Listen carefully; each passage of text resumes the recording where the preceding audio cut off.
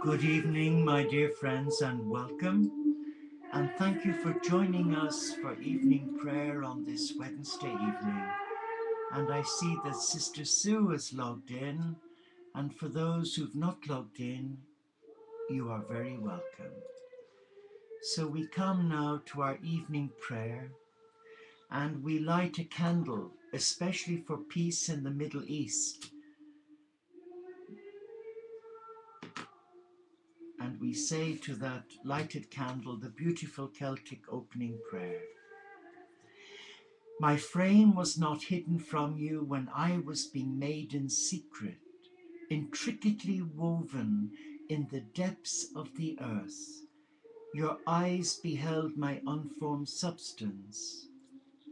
So let us just pray and be still in the presence of God. And now we come to our evening prologue of our brother and sister Essenes of Mount Sinai. We enter the eternal and infinite garden with reverence to the heavenly Father, Mother God, the earthly Mother, and all the great masters, and reverence to the holy, pure, and saving teaching, and reverence to the brotherhood and sisterhood of the elect. And Wednesday evening, bear with me, I was on the wrong page. I was actually on Tuesday evening. Silly me. So Wednesday evening, we commune with the angel of love, saying, Angel of love, descend upon my feeling body and purify all my feelings. While this is being recited, the feeling body both sends and attracts superior currents of feeling energy to and from all beings on earth and all those in the cosmic ocean of love. So let us just reflect on the angel of love, bringing to you and me the gifts of God's love. How lovely is that? So let us be still. Be still and know that God is with us.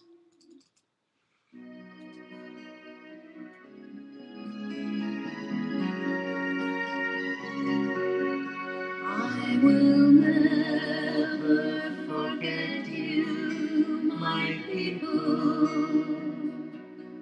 I have carved you on the palm of my hand.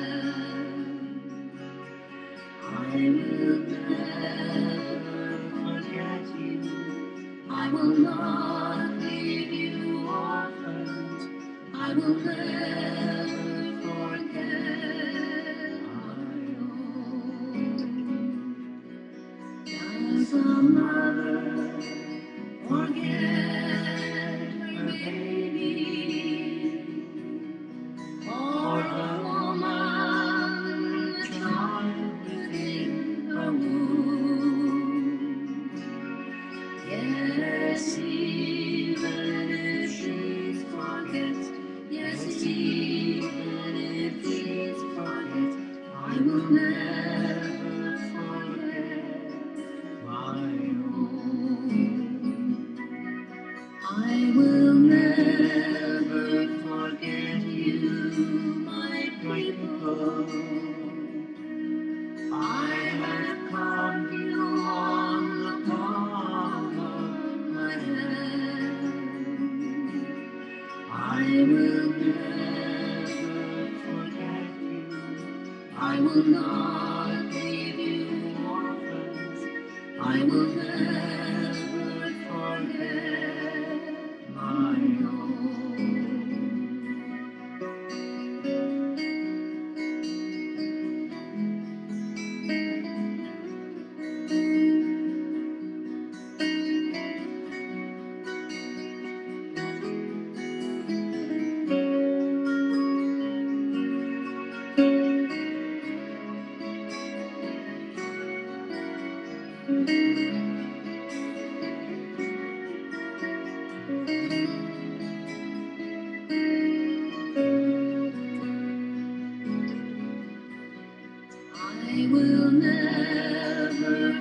forget you, my people.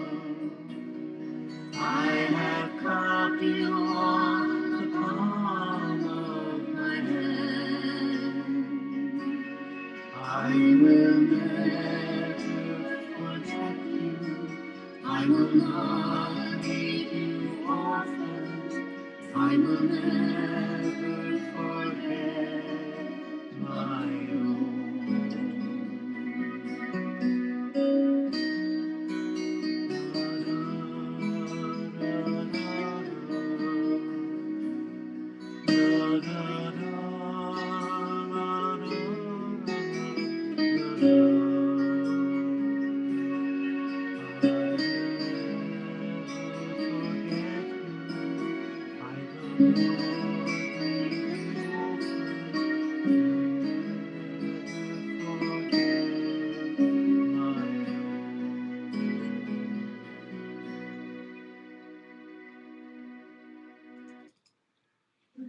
And those words say it all, don't they?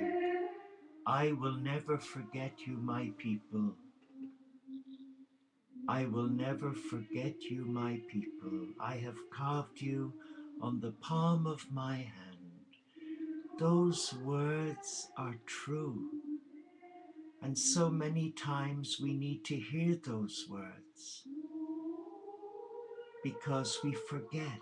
We're human. We have a finite mind.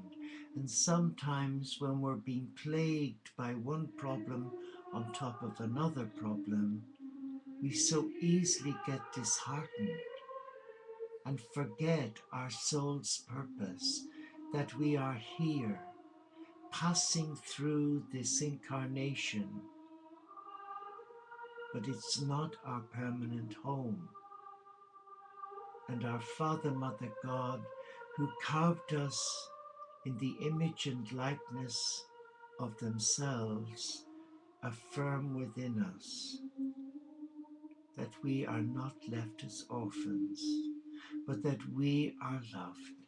So let's read our first reading for today, the 19th of November, and it's from Psalms today by J. Mark Markham.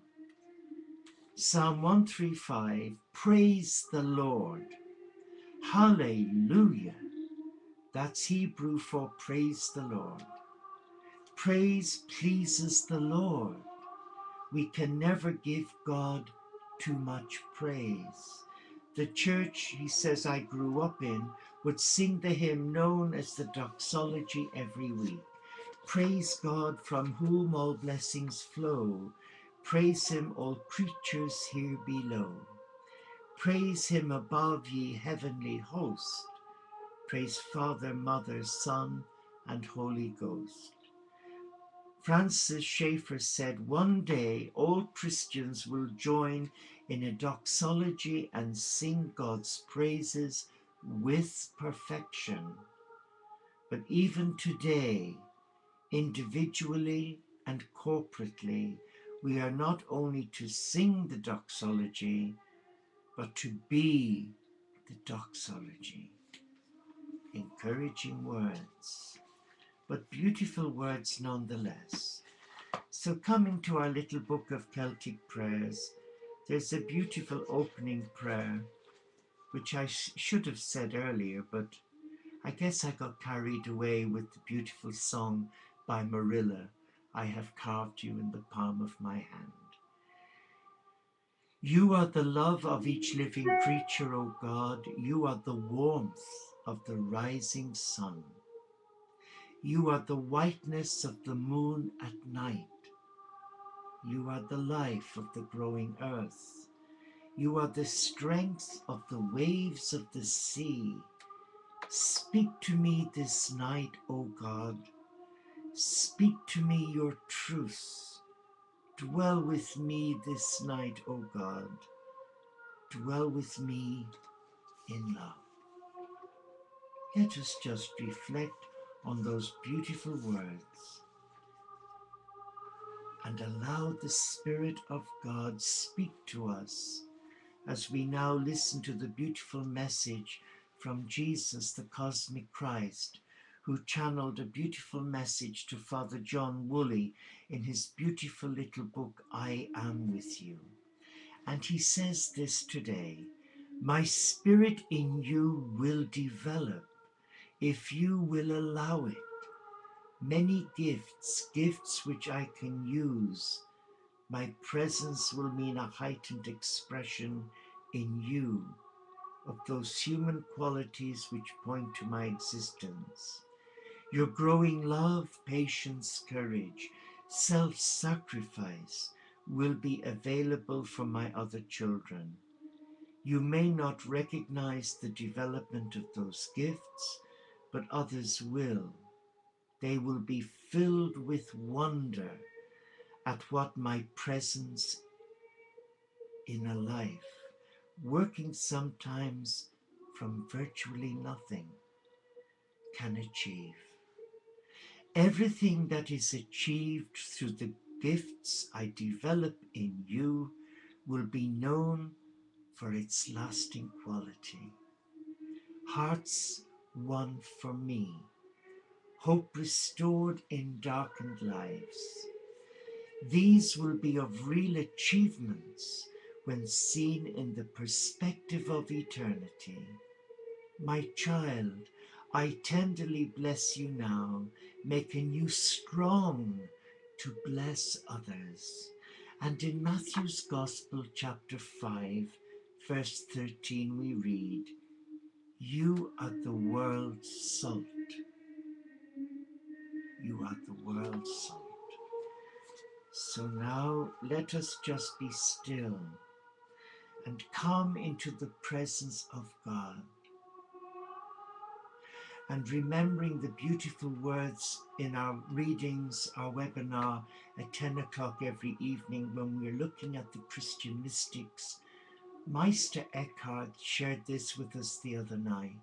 He said, of all the prayers that we can say, the two words that become a real prayer are the words, thank you. It is the greatest prayer to God, to say those words, thank you, God. So let us now thank Almighty God as we come into God's presence, and in faith we surrender who we are in our availability and in our vulnerability.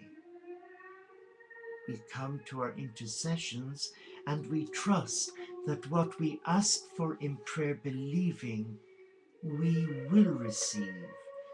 And for those who've not logged in, remember the Father, Mother, God, the angelic realm, your spiritual teachers all want to help you, but they cannot until you initiate the request. You were given the gift of free will, so you have to choose. And if you need help, now is the time to ask. And if something is troubling you, name it, bless it, release it in mindful gratitude to God, giving thanks. You are above me, O God, you are beneath. You are in air, you are in earth, you are beside me, you are within. O God of heaven, you have made your home on earth in the broken body of creation. Kindle within all of us a love for you in all things. Let us recall the events of today and pray for the care of the earth.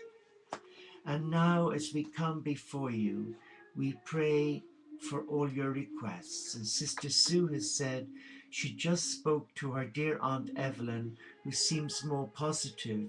She's going to have more treatment. Well, thank you, God. That was a brave decision that must have taken a lot of time and energy. So we bless Aunt Evelyn, and that this will be the miracle that we've all been praying for. And with Sister Sue, she says, our John has looked at some houses in Blackpool and liked one in particular. We pray now that it is the right one for John, and that doors will be opened for him, that God's light will shine, and that the key will be presented to John. And now we pray especially for our dear sister Nirmala, whom we trust is home from hospital. We pray for Kedar, but we also remember this evening our other members who are unwell or troubled. We pray for Sister Lindsay, for her husband Dave.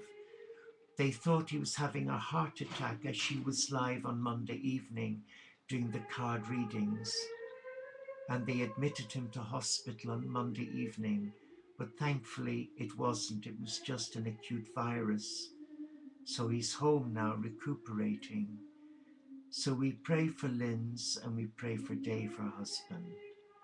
We also remember our dear sister Karen from North Carolina, who went live every Tuesday night on Doves for Peace, sharing about the hermitic life.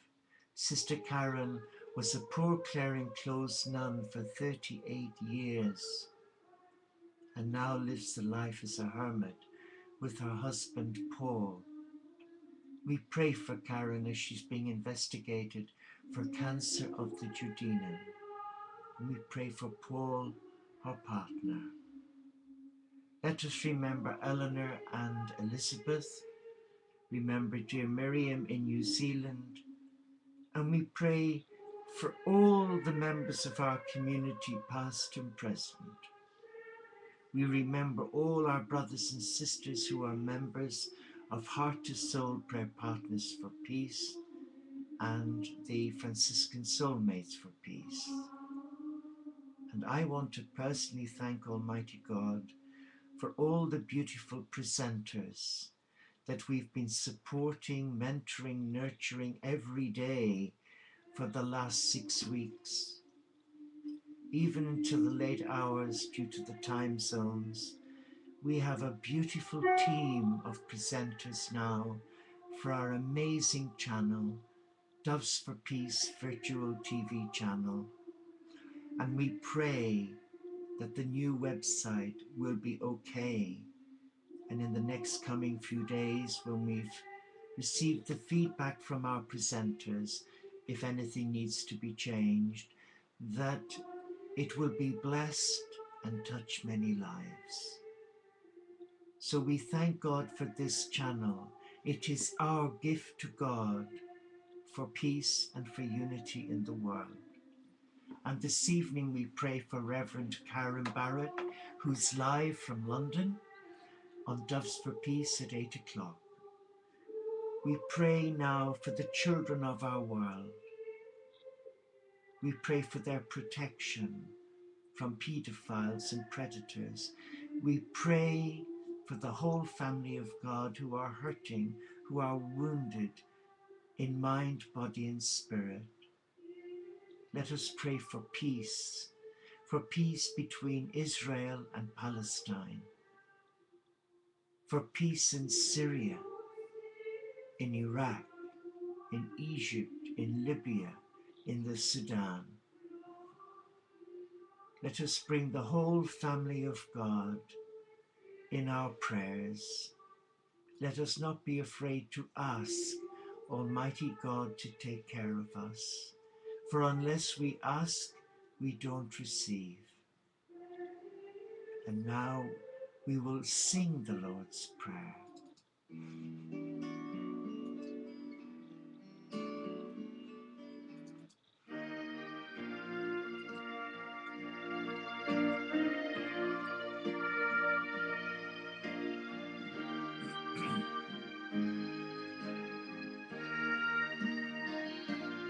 Our Father, who art in heaven, hallowed be thy name. Thy kingdom come, thy will be done, on earth as it is in heaven, give us today our daily bread, and forgive us our trespasses, as we forgive those who trespass against us. And lead us not into temptation, but deliver us from evil.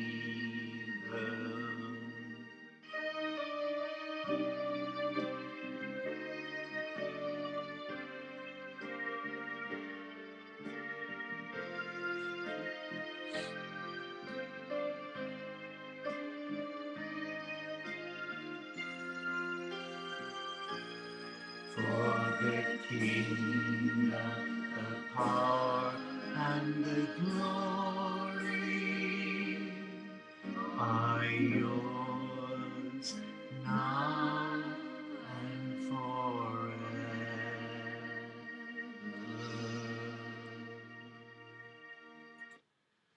Well, my dear brothers and sisters, we come now to the end of our evening prayer, and we finish with the beautiful closing prayer from the little Celtic prayer book from Iona. May the grace of the love of the stars be mine. May the grace of the love of the winds be mine. May the grace of the love of the waters be mine. In the name of the Word of all life. Amen. And that, my dear friends, brings us to the end when we blow out our candle, but we blow peace, we blow love, we blow healing to one another, and then together we blow the peace of God to the whole family of God who are wounded in mind, body, and spirit. Peace be with you. Go in the peace of all that is sacred to you. Namaste, Shalom, Inshallah, Pax et Bonum, Om Shanti, Solo di Caritas, Salam Alaikum, and may the peace of our loving God reawaken in your heart that you are loved, carved in the image and likeness of God, and that you are free to love. Take care and God bless you. And if you're still awake, I hope to see you back here at 10 o'clock this evening for a continuation of the webinar on the Christian mystics. God bless you.